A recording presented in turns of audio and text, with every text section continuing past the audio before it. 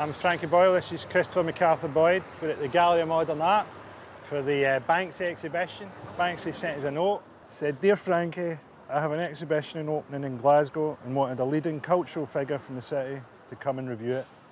Unfortunately, they weren't available. Would you mind doing it?" So maybe comedy isn't quite his thing, but I'm not great at stencils, do you know what I mean? But we're here at the Gallery of Modern Art, we'll go have a look. Let's have a bash, man. We're hugely underqualified for this job, man. That's going to get fucking nicked in Glasgow. Yeah, straight away, someone's getting fucking... Someone's jaw's getting ripped open. Someone's getting their fucking face stenciled with that. These are my favourite ones, they kind of belong in the place a bit, do you know what I mean? Yeah, like that doesn't make sense if the bike's not there. It'd also be good if someone, like, parked up there.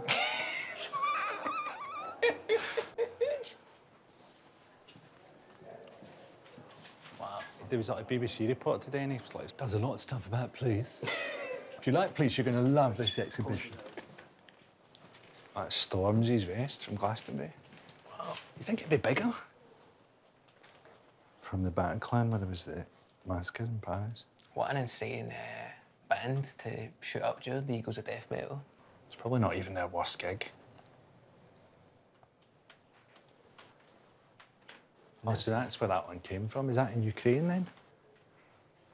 That's pretty amazing that that's what comes out of just...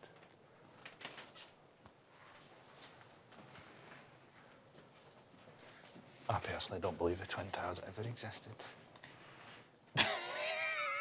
The whole thing, once you buy into the fantasy that they were ever there, they've got you. If Trident was in England, or pretty much anywhere but Scotland, it would be the #1 issue in politics. They said it was like, oh, we might move it from Glasgow to Plymouth. But then Plymouth was like, well, people might get hurt if it blows up. Yeah, there's people in England. English people. Don't forget your scarf.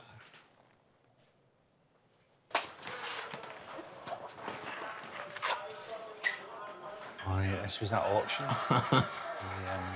The shred, the thing. Stupid cunt.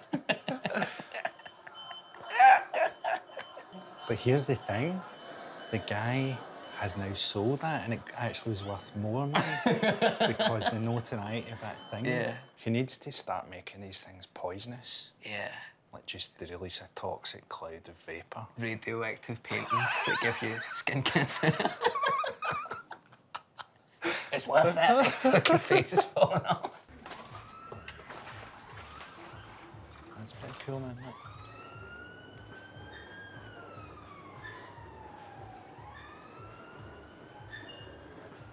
The eyes are much more realistic than I'd wish for. If we don't get like an art history documentary series out of this. As part of my self-appointed artist residency in New York, I had a truck full of petrified, cuddly toys driven around the streets for a month.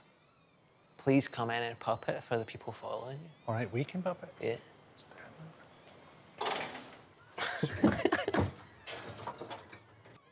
I'm going to go and see what you're achieving. Okay.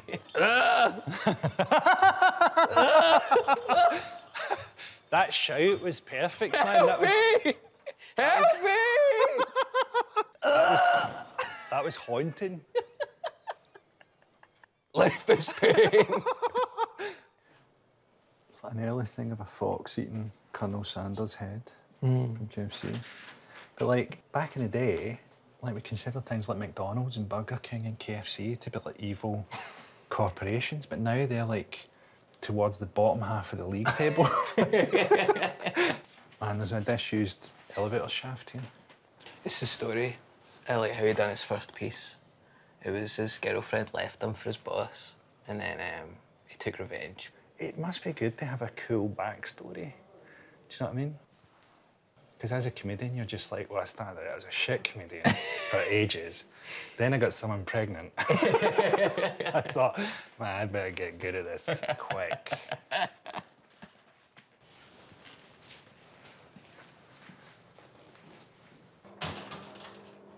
I always think, like, Banksy should, anytime a big celebrity dies, he should stop for a bit So that people go, fucking hell, was Tina Turner? But